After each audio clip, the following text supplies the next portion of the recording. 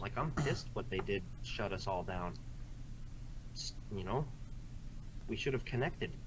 All the world's resources should have already been behind us, but nope. They thought they'd pull off a fake pandemic, and that's what they did. They just want to go the other direction, mind their own business, and, you know, I don't answer questions, especially not for free. Like, I'm not getting paid to give out information to anybody. What's your name, date of birth? Like, I don't answer questions. I don't owe you anything. Who the fuck are you? Like, I'm not a part of your gang. Like, you're in my world. Sorry. That's how, it's very difficult. I hope they never pull me over, because I'm done playing games with these retards.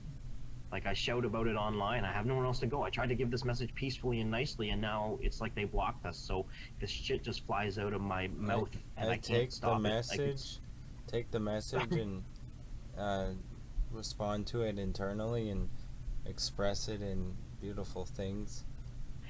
Yeah, I'm not trying to be a disruptor. It's just the truth. I have a truth sense. I don't have a lie sense. I'm not a phonetic inverted pirate. I don't speak in a forked tongue. I'm like talking to my creator right now. Like, I'm, you know, possessed with the spirit of, like, the mother goddess, man. I'm standing here holding the spirit destiny blood thick with Mark Braun. Like, he's the one that showed me how to pull the sword from the stone with the philosopher's stone, which is your own blood. And like I showed you, I pulled the Excalibur right out of the center hole with my blood. So, yeah, I don't know. They got a legal problem when it comes to me. I'm just like, I don't know. I'm not out trying to cause trouble. But I go wherever I want. My license got suspended 10 years ago. I just get in my van and drive, man. I don't care. I don't care. I don't know.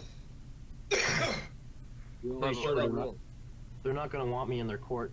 They're not gonna want to hear from me. They are not. Alright. What up, Blood Family? We in the YouTube, in the Ethernet, on Black Mirrors, speaking to each other about the truth and what's real.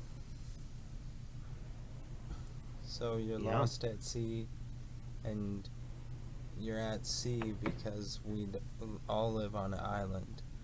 There's no land that doesn't have ocean around it that we know of this simulator. So it's you're living in a country, so it's like country, like they're pushing the mothers to absolute full stress and fear. It's heaven on earth here when you put your blood up. Absolutely. If you don't comply to the rules and you go against their restrictions, they're going to be in your life. I had the social services in our lives and almost wrecked it because I took my kid out of a public school situation and told them that I was going to homeschool them. So they sent the social services here and threatened to take my child away from us. That's what happened to me too, and it happened through the schooling. It happened with the teacher. She came to my house unannounced one morning, and she showed up there, and she pretty much made her own entry into my home early morning, and they got my kids because of it. She had the police show up to my house. They woke me up in my sleep in my bedroom. They slammed me down on my bed. They they ended up arresting me for it like two weeks later with a warrant. They showed up with a warrant to arrest me. So yeah, I know it's real. I know it's these people are trafficking the children, and they will do anything. The court will do anything to make sure that that'll be what they get. It's so sick and disgusting that they have to do that, and they have no right on our property. Our property is our body, so the whole world is also our body. We came into it. You're my property. Nobody can make my children. I made my children. Yeah. With my seed and my DNA, and that's my property. And they took my property from me, and they still to this day have my property. They won't restore my property, even though I wrote to the courts. I wrote them to restore my property, and they still refuse to give me my property back. Exactly. How old are your kids? My children, I have a 12-year-old daughter, I have a 8-year-old daughter, and I have an 11-year-old son. And I also have a son I don't know because they stole from him. They stole him from me like 2 years ago. They stole my son from me. I never got to meet him, never got to hold him, never got to see him. Yeah. And he's God, he's in a home right now. The child's in a home. I never got to see him or be with him.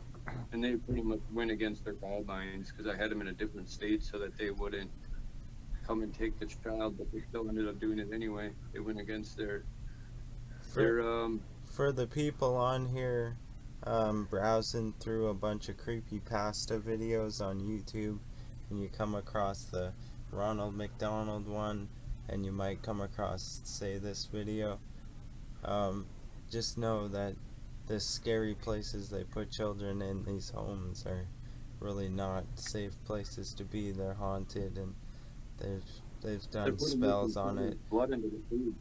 Yeah. They're taking the missing children and they're putting the blood into the food and they're feeding it back to the public, and the public are eating their own children. It's well known, it's well known that the missing children are being eaten by everyday people. Going to McDonald's, going to your fast food restaurants, it's lined up every day, 24/7, serves 3 billion people served daily. Yeah. Abe Finkelstein spoke about that, told the world that they're putting human meat in the food because we're at war and they hate us and they want the white man to eat their own children, and everybody's allowed themselves to become these debt slaves with their birth bonds. Now they're trapped in hell because they're ruled by these parasitic entities, and they're psychopaths that have control of all the resources, financial resources, physical resources. They own everything, including you. Yeah. And they summons you to court because you're dead. It's a summons, it's black magic, or whatever magic they call it. Low-level magic where they're hiding the truth in plain sight and literally getting everybody to give up their own divinity through contracts that they agreed to. So it's all coming undone. People are sovereign. Everybody is silent, Their silence is their consent, and these people are getting away with it because everybody's silent about this matter. Yeah, we have to take back our sovereignty, take back our divinity, and that's where blood over intent and the 144,000 living souls are the next level of sovereignty, because sovereignty is based upon universal law, and universal law is that this universe responds to your blood, sweat, and tears equity. That will not harm any living being that is conscious of emotion to as little harm as I can possibly attain in this life. And if there's someone strong on that and it runs through their veins because they've been practicing that meditation for years and it's working with them, they know it's happy and joyful. Yeah, it's interesting times, man. We're literally trapped in hell.